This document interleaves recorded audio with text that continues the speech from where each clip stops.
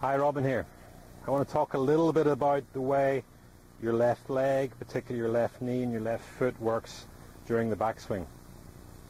In recent years you've seen a lot of players and instruction focusing on really restricting the left side, the left knee, the left thigh, providing a lot of restriction.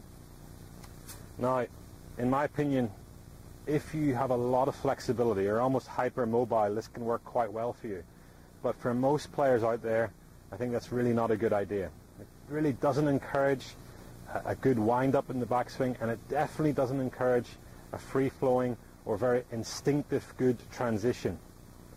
I like to see players having a little bit of resistance at the start of the swing, but then as they complete their backswing, the rotation that's working down through the shoulders, into the stomach, into the hips, and then into the legs, allows your left knee to work across.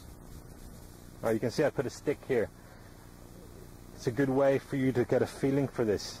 I see a lot of players when I work on this initially with them, is that they move the left knee right at the beginning. So what I want you to get a sense of is a little bit of resistance at the start, but then as you wind up, you let that rotation pull your left knee across.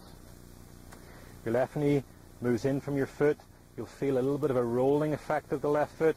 You might almost feel like your left heel comes off the ground or has a very light pressure on the ground. Now what I find when I see players do this is from here it's a very instinctive transition. The left hip positions itself back over the left foot almost automatically. The pressure goes into the ground under the left foot almost automatically. The lower body's leading the downswing. There's a little bit of separation between lower body and upper body, again, fairly naturally. So for me, I say not unless you're hypermobile, this is a much better left leg movement. Don't focus too much on overly restricting the left side.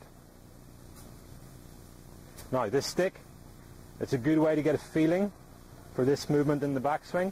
It's very difficult to hit shots because then when you come through in the follow through, your right leg will want to hit it. So get the feeling in the backswing first of all with this drill. Develop the sense. Take the stick out. Go ahead and try to repeat the same feelings. I think this can help you strike the ball more solid, gain more club head speed, and definitely improve swing plane issues. Anybody who's coming over the top, getting steep, this movement's going to help your lower body lead the downswing. Again, that's going to help a straighter shot, but also more solid with more distance.